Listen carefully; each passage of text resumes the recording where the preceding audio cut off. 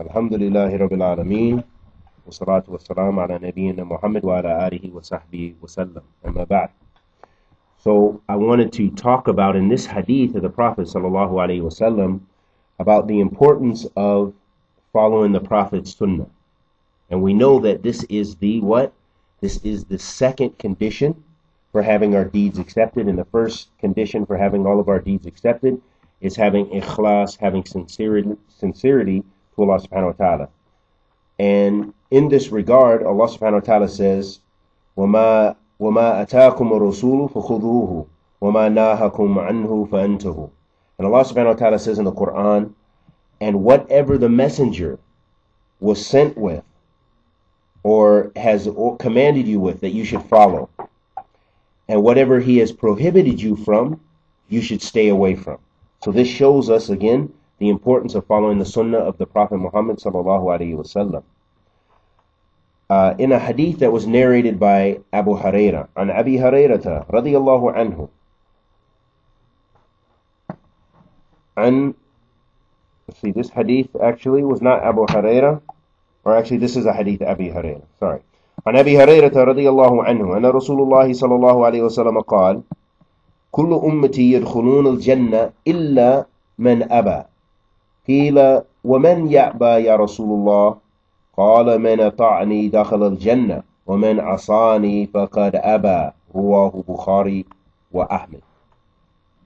In this hadith that was collected by Abu Hurairah, who was a companion of the Prophet Muhammad sallallahu alaihi wasallam, he asked the Prophet sallallahu alaihi wasallam, or the Prophet sallallahu alaihi wasallam said to Abu Hurairah, all of my ummah, all of my community, meaning all those who follow Islam, will enter paradise except those who refuse. And then Abu Hurairah asked, who would refuse, O Messenger of Allah sallallahu alaihi wasallam? The Prophet ﷺ responded by saying, whoever follows me will enter Jannah, will enter paradise, and whoever is disobedient to my sunnah and doesn't follow my sunnah is the one who is refused.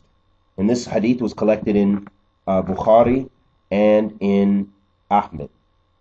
What we gain from this hadith is that it is a condition for entering paradise that you follow the Prophet Muhammad sallallahu alaihi wasallam, and it is a condition to enter paradise to follow the commandments of Allah subhanahu wa ta'ala, that we have ikhlas in everything that we do.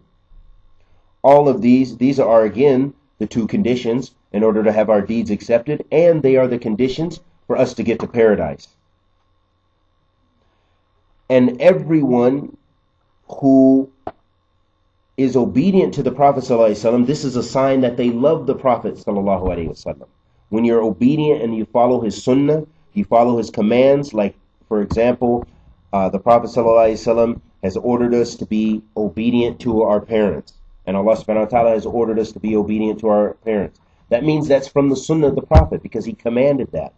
The Prophet ﷺ has ordered us to not break into new groups, that we should follow his sunnah and not do anything new in the religion.